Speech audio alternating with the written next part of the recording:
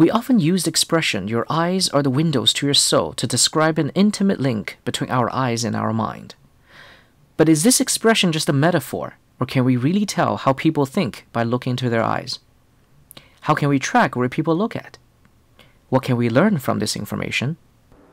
For hundreds of years, scientists are intrigued by the link between our eye movements and the way we see and think about the world.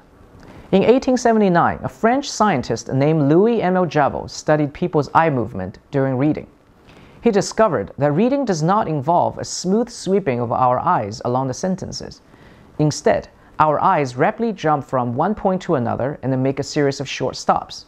We call these short stops eye fixations and the jumping motion saccades. Javot's discovery prompted many interesting questions for scientists.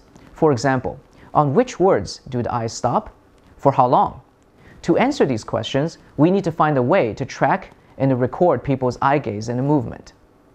Armed with modern computer and video technologies, today's eye tracking devices are less intrusive and more accurate. Scientists can use video camera or other specially designated optical sensor to capture the light reflecting from people's eyes. The information is then analyzed to extract our eye position from changes in reflections.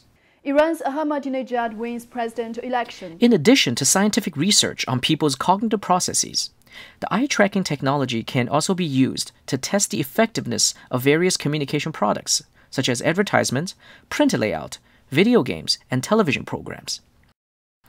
In the Department of Media and Communication, we have recently applied this technology to help with the redesigning of HSBC's website. We're also working with Mingpao and Radio and Television of Hong Kong to improve the usability and design of their websites.